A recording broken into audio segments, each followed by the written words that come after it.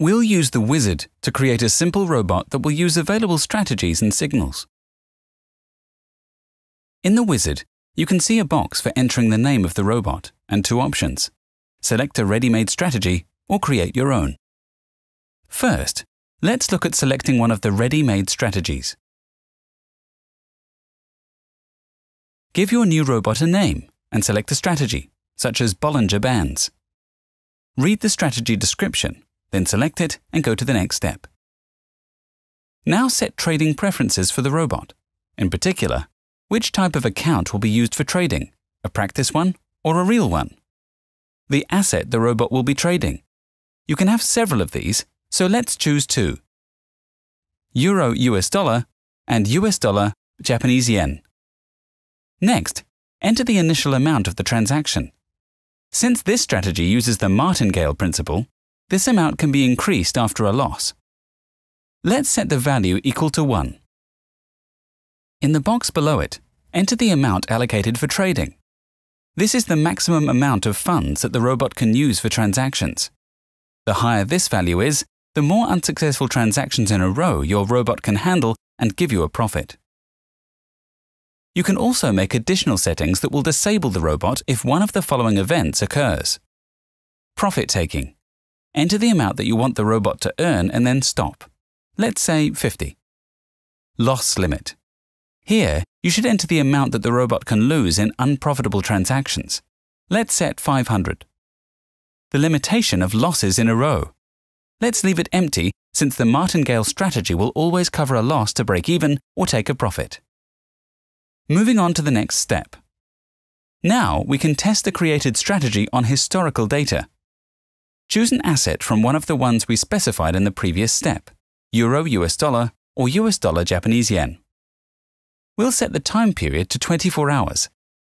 You can change the amount allocated for trading and the transaction amount, but the values are taken from the previous step, so you don't need to change them as long as you are happy with everything. Click Test.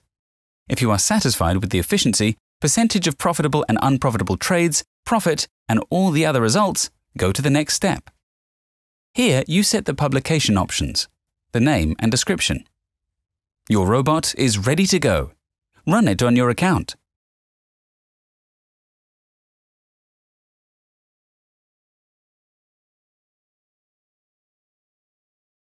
Now let's try making a standard strategy more complex by adding custom signals to it.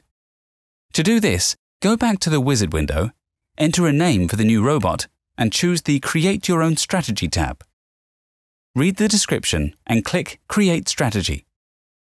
Here you will see a box for creating the robot, with signals for indicators and filters to the right. Let's create a robot that will start transactions if there were signals from both the Bollinger indicator and in the direction of the last candle simultaneously. To do this, in the right-hand menu, click the Bollinger indicator and drag the desired signal from the drop-down list to the box in the wizard. In the same way, find the signal in the direction of the last candle in the Candles section and drag it under the Bollinger block.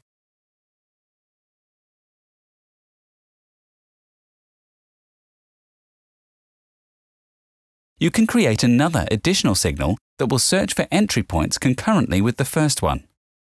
It will be based on the signal from the MACD indicator and the signal in the direction of the last candle.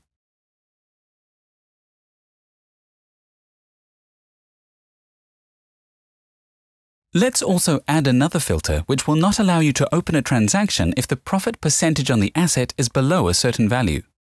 This section is on the Filters, Open a Position tab. Drag it into the designer. Open the settings and specify a value, for instance, 75.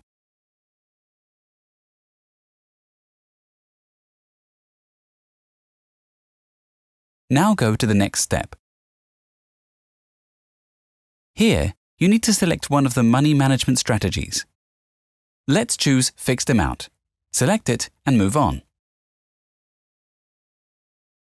Similar to what we've already done with the ready-made strategy, set options for the trading robot and go to the next step. Now we can test the robot on historical data.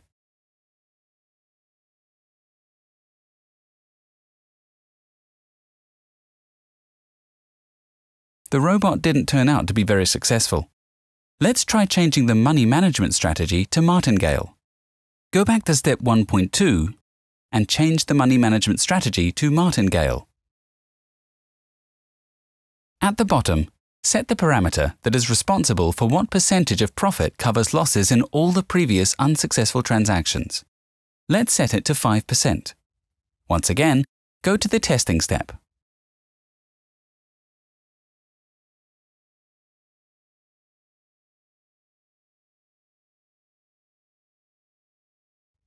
This result is satisfactory, so continue to the publication settings.